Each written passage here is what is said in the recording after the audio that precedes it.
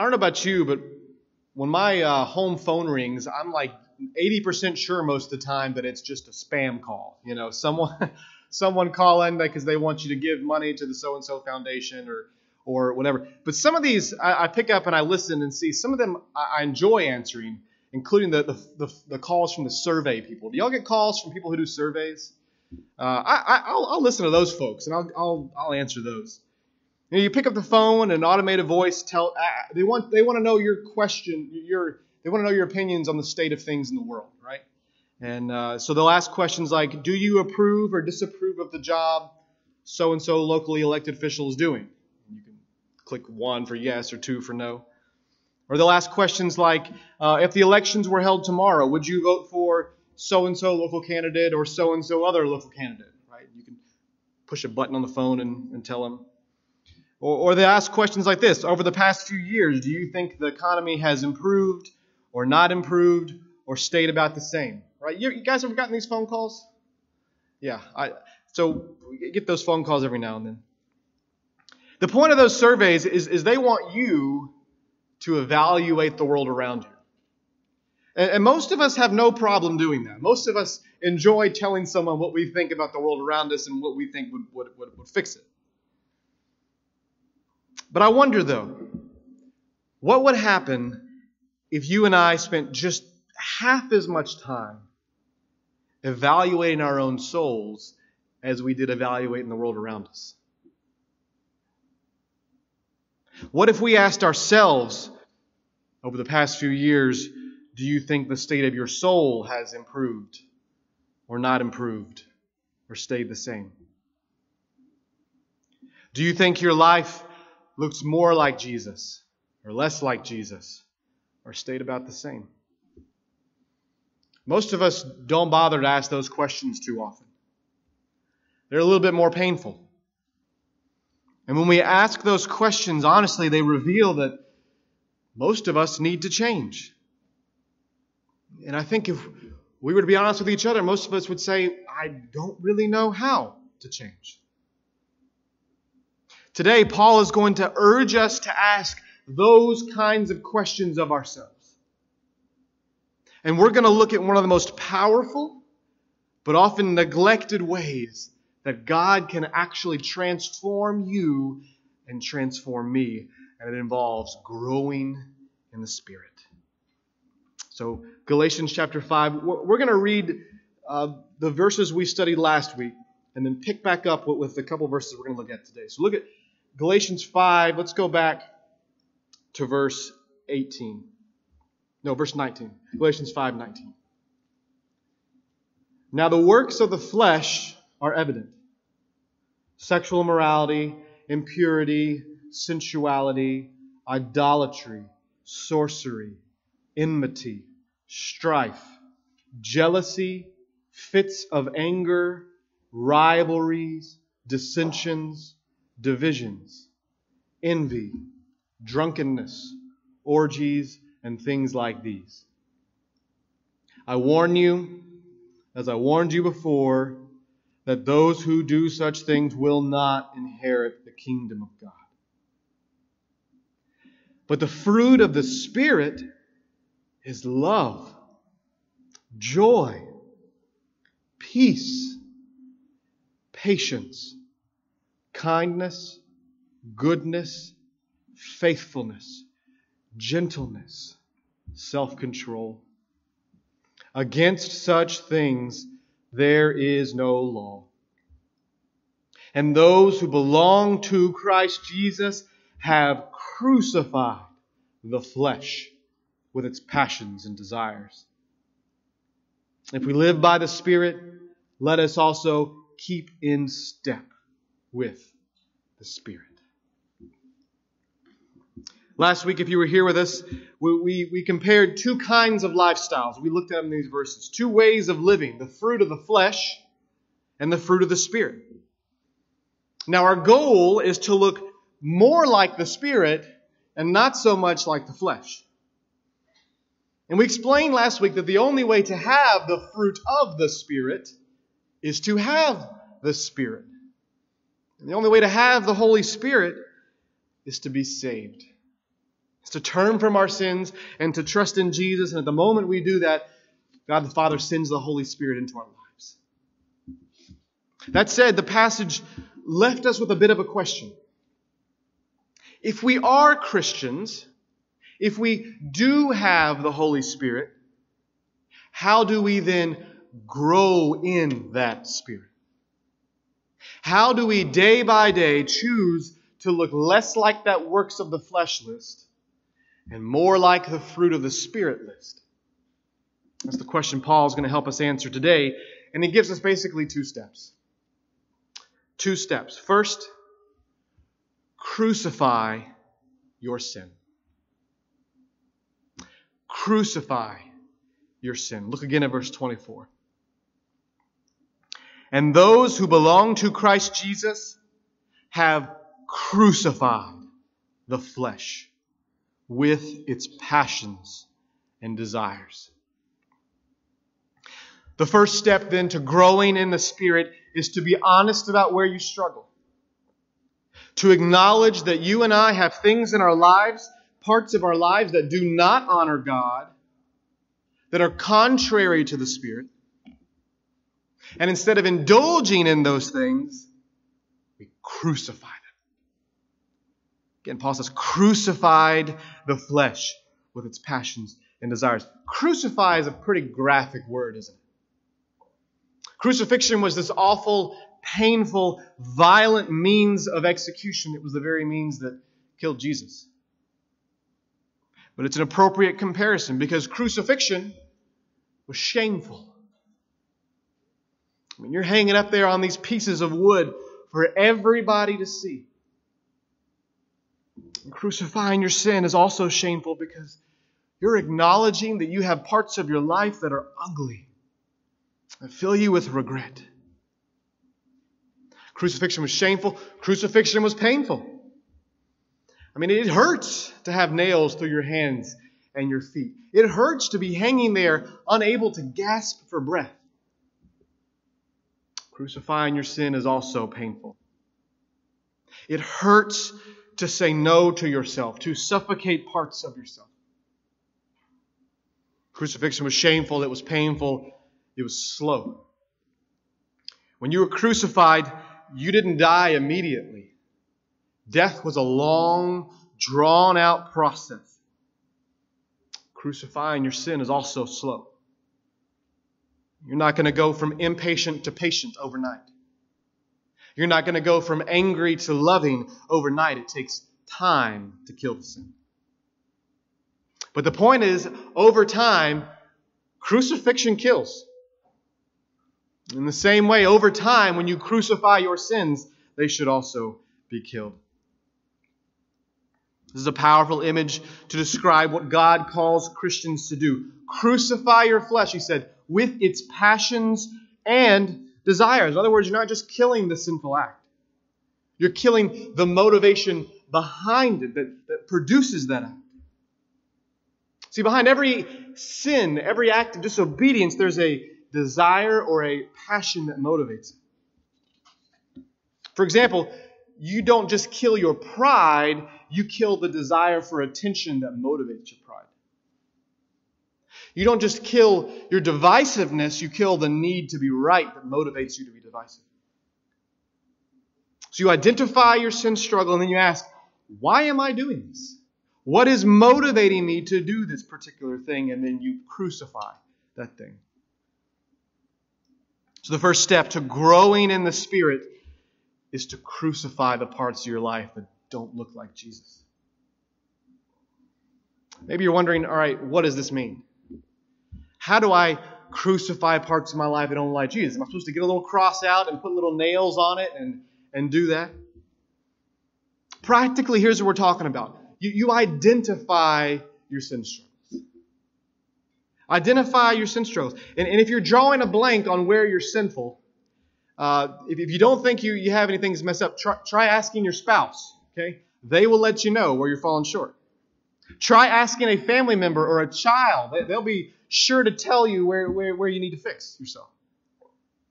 But for real though, ask someone. Say, where do you see in my life that I'm a little off course? Where do you see me going off track?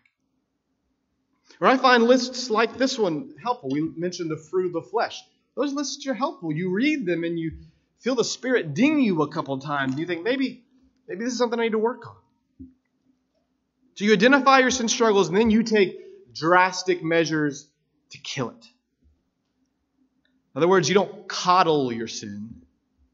You don't play with it. You ruthlessly attack it. So for example, say you do this and you identify that you struggle with pride. Pride, this elevated notion of yourself. Then one way you can attack it and kill it is you daily ask God to remind you how small you are in the scope of the universe. All of us think we're big shots, but in the scope of the universe, our earth is just a pinprick. And we're just a pinprick on a pinprick, right? If you discover you struggle with anger, try to identify the root causes of why you're angry. And ask hard questions about why these things make you upset. If you struggle with envy, maybe take a break from the Facebook and Instagram for a while so you don't have everyone else's picture-perfect life shoved in your face. If you find you struggle with lust, maybe you should quit visiting those websites or stop watching those shows or movies or be around those people that feed that lust. If you discover you struggle with fear, ask hard questions about what is it that is motivating and triggering this fear. The point is you intentionally take drastic, potentially life-altering steps to kill the sin and to kill it at its root. In other words, you should kill your sin with the same tenacity that Adrian Monk kills germs. How many of you know who Adrian Monk is? You might remember that show on okay, Casey remembers Adrian Monk. Really, really good. Okay. There's a show on USA 15 years ago called Monk. And Adrian Monk is kind of like a modern-day Sherlock Holmes who is super germophobic and neurotic. Like he has to, everything in his house has right angles and it's all perfectly aligned and he vacuums every day, and he's a germaphobe. Adrian Monk hates germs.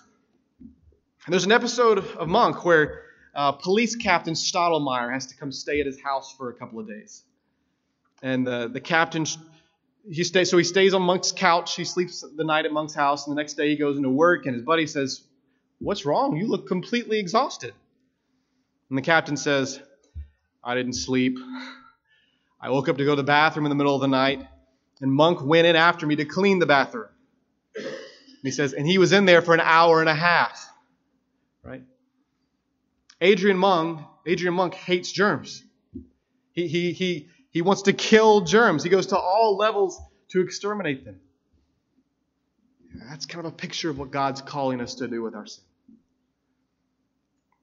Of course, on our own, we don't really want to kill our sin. We want to take it down off the cross. We want to play with it some more. We want to make a peace treaty with our sin, but that's not what God's calling us to do. He calls us to kill it.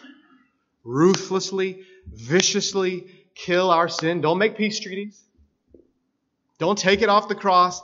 Let it hang up there. Let it die. This morning, before we go any further, ask yourself this question. What sin do I need to put on that cross?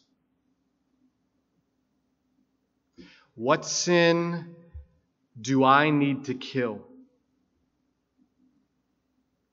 And later we're going to have a chance to make a commitment to do that very thing, to declare war on your sin. First step to change is to crucify your sin. Second step is to walk in the Spirit. Walk in the Spirit. Now, see, it's good and wise to spend time evaluating our heart and life. We don't do it enough. In our age of distraction, we rarely take time to be still and quiet at all, much less to evaluate our souls. But if you do involve yourself in this kind of inward-looking introspection, and that's all you do, you'll end up pretty miserable. Because the more you look, the more sin you're going to find, and you'll end up feeling pretty hopeless. You see all the ways you fall short of God's glory, and if that's all you do, you'll think, I'm a lost cause. That's why I'm so glad Paul does not leave us there. In addition to urging us to crucify our flesh, he calls us to turn to something better. In addition to just turning from something or turning towards something better, he calls us to walk in the Spirit. And there's two verses that kind of pluck this out for us. Look back at verse 16. Paul says, "But I say, walk by the Spirit, and you will not gratify the desires of the flesh." You know, when you and I walk, we very rarely just walk around. I mean, most of us, we're not just walking around in circles for the sake of walking. We walk because we're going somewhere, right? We walk because we're walking towards a destination. And that's the case here. When you walk in the Spirit, walk by the Spirit, you're walking towards a destination. You're walking towards Jesus Christ Himself. And each step you take while you walk in the Spirit brings you one step closer to Him. So Paul says, walk by the Spirit. Take steps by the Spirit. Choose to grow in holiness. Choose to pursue Jesus. Verse 25, he says something similar. If we live by the Spirit, let us also keep in step with the Spirit. The picture here is something like a group of soldiers walking in a line. And if you're in that line and you're walking together, you can't just stop. You can't just turn aside and go where you want to go. No, you have to keep in step with those around you. Same is true with the Spirit. The Spirit serves to keep you in line, to keep you walking in the right direction, away from sin and towards Jesus. In other words, growing in the Spirit isn't just about saying no to some things. It's about saying yes to something better. It's about making active, daily steps of obedience in Jesus, and each step pushes you further from your sin and closer to your Savior. Each step pushes you further from your sinfulness and closer to holiness. You're saying no to some things, your sin, but you're saying yes to something far, far better. I think about it like this. I did the math. Thanksgiving Day is 95 days away from today. So just encourage you guys to start thinking about it. Now imagine that this Thanksgiving, this is going to be different, all right? Some of your family members have said, you know what, we'll cook the meal this year. You can just relax and sit back and have a good time. And so you're like, I'll take that offer, right? And so you're hanging out with the family, sitting in the living room, and you're talking and maybe reading the sales papers or watching football, whatever it is you do for Thanksgiving.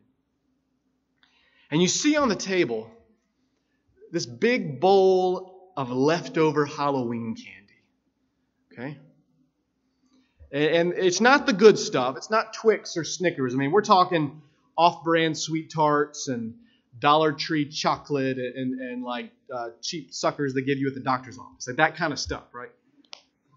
Now it's mid-afternoon and you're pretty hungry. You're ready to eat.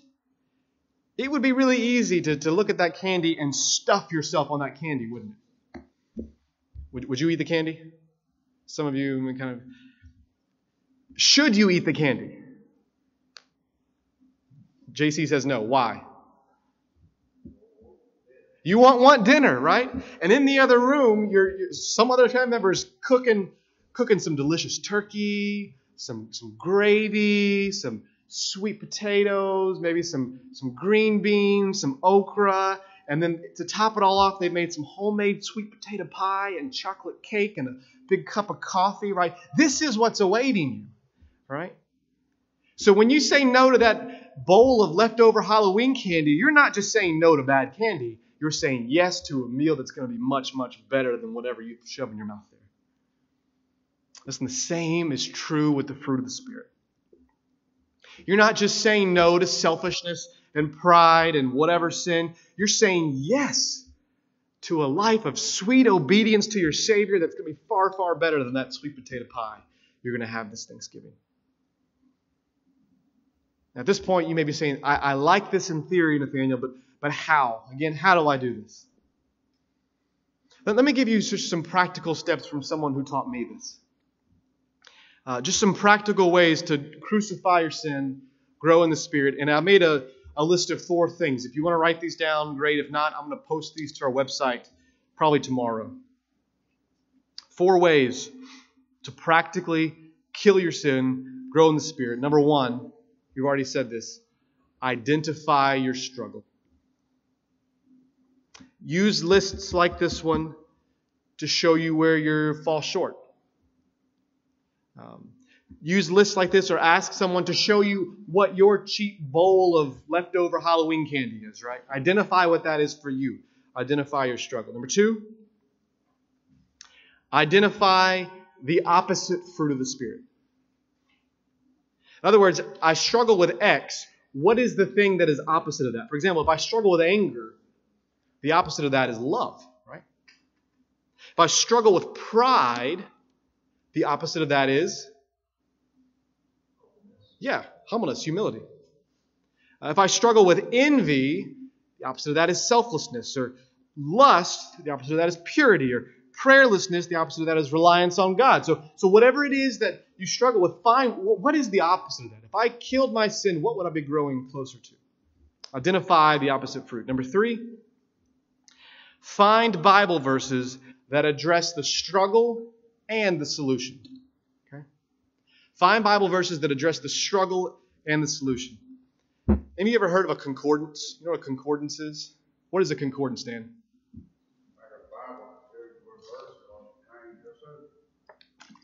That's right. It shows you where verses are pertaining to a subject. I'm pretty sure we have some concordances somewhere lying around the church. Maybe in your Sunday school classroom there's some. So you look up a certain subject, right? Anger. And it's going to show you all the verses that deal with anger.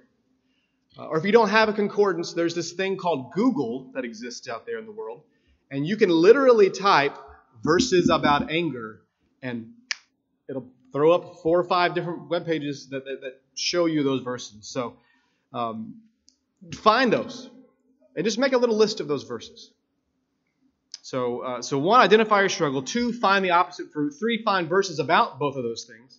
4, read 1 verse a day. That's it.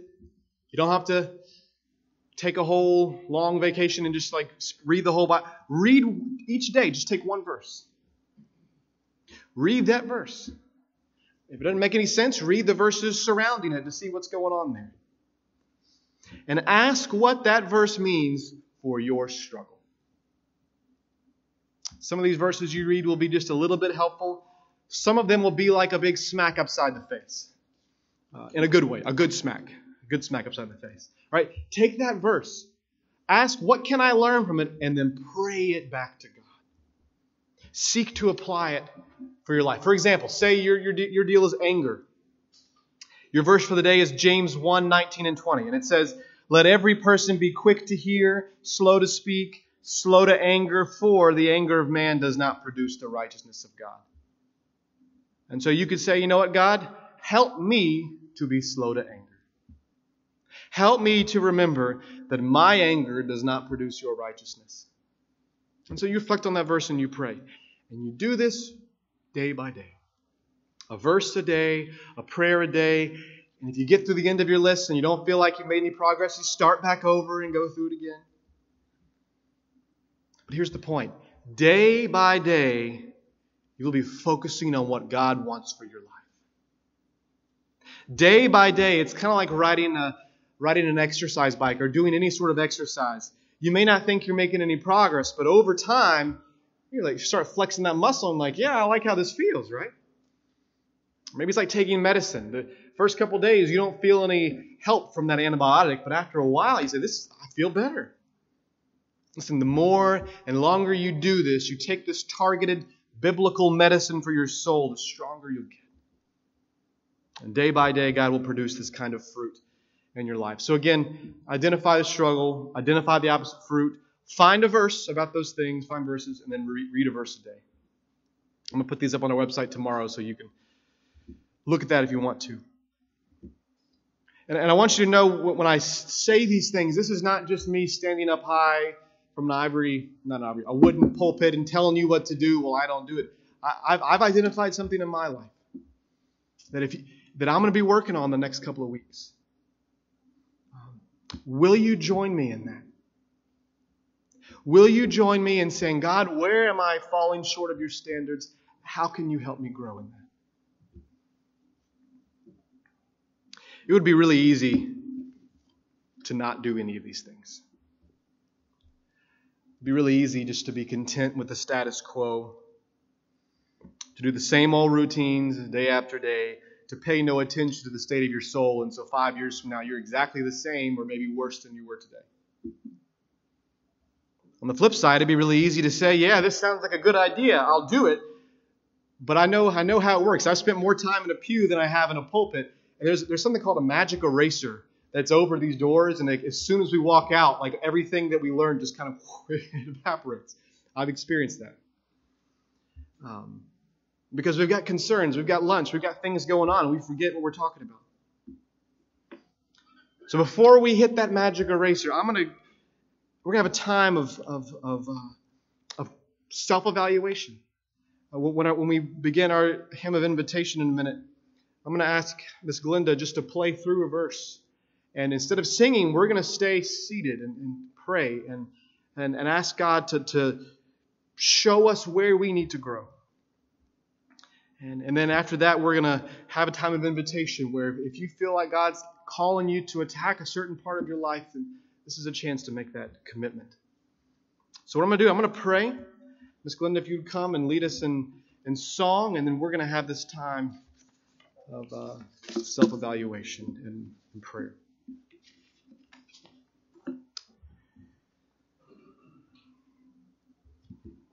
Father God, we admit we fall short of your standards. We fall short of your character. You have more for us than what on most days we want for ourselves.